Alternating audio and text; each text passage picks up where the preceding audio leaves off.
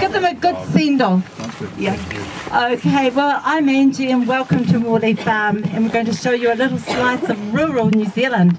This is where we're farming and this is where we live, and we're docking or tailing the lambs today, which means cutting the tails off, and it's done with a hot iron gas, so it's not painful. So if any of you want to stay on and help, you're welcome. But directly in front of you is a little gate with a white building. That is the bathrooms. So if you want to wash hands, use the bathroom at any stage, feel free. And I've got 2 bathrooms inside as well. So we're going to pop round to the front of the house and serve you a cup of tea, coffee or Milo. Now Milo is a chocolate Nestle product.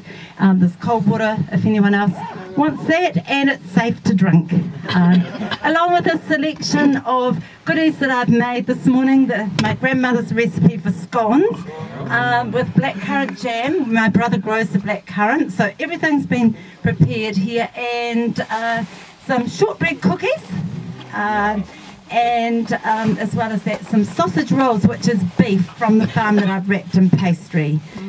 So consequently, heritage, I'm English descent, and my husband's Scottish, so our food sort of resembles a little bit of that as well. So come on.